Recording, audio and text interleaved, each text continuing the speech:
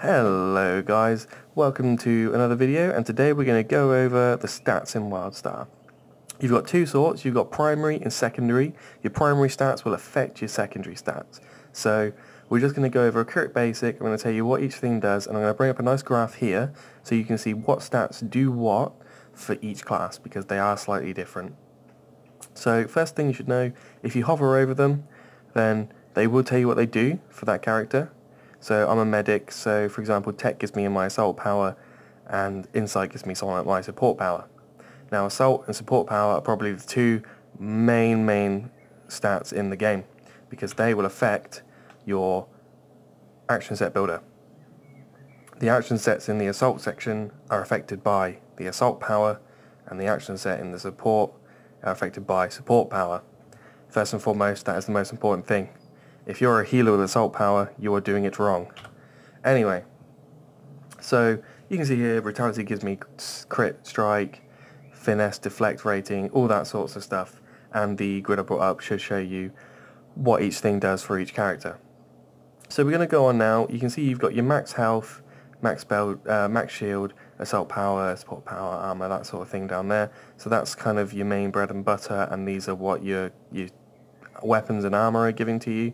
And then the really kind of fun stuff, if you're a numbers person, comes in the secondary. So you've got strike through chance, which is basically hit chance. What chance have you got to hit that character? Say for example that character has 10% deflect, but I only have 0.98% strike through. So that character has a 8.02% chance to deflect my attacks. That's exactly how it works. Critical hit chance, I have a 9.31% chance to critical hit. Critical hits are just hits where you do more damage, and the amount of damage is increased by your critical hit severity. So I effectively have a 9.31% chance to do 162.51% damage. Armor pierce, it pierces armor, by a percentage. Shield pierce, again, pierces shields. Your shields you can see here, and they are, the base is, it will be, when you do an attack and the opponent has a shield, it will be 50% shield, 50% health. So if they've got 100 shield and 100 health and you do 100 damage, they will have 50 health left and 50 shield left. That's the base, that's without any armor or shield piercing. Lifesteal does what it says on the tin, it will steal life depending on how much damage you do. Cooldown reduction will reduce the cooldowns by a percentage. So if I've got 15-second cooldown, so if I had 50% cooldown reduction, then it would only be a 7.5-second cooldown, for example.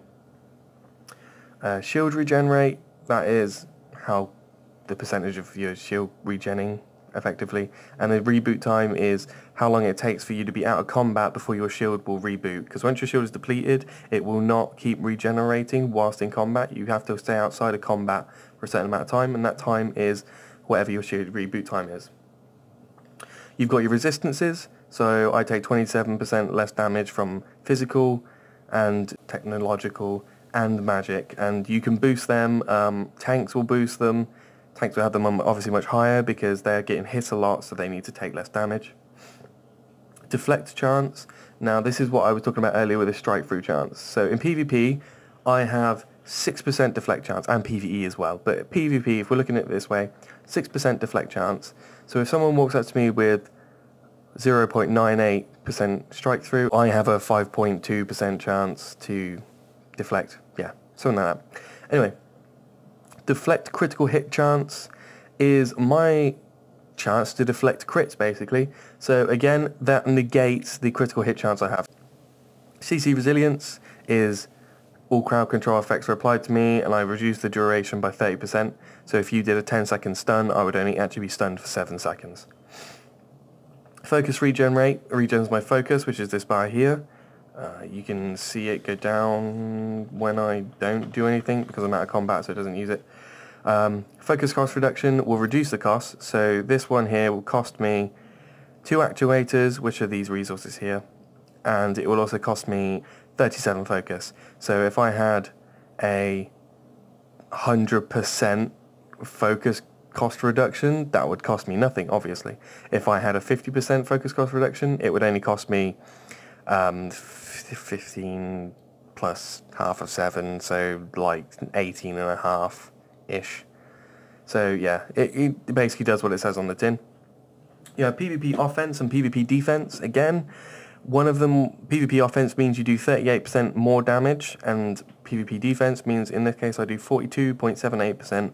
I take that much less damage. So these are really good stats for PvP. I believe the base rating is like 30% or something like that. I've got quite a high amount actually, because I've been PvPing and I've got them on my items. So that's it. That's a really good, quick, brief look over the stats. I hope I didn't waffle on too much, and I do hope that's helped you. See you in the Nexus.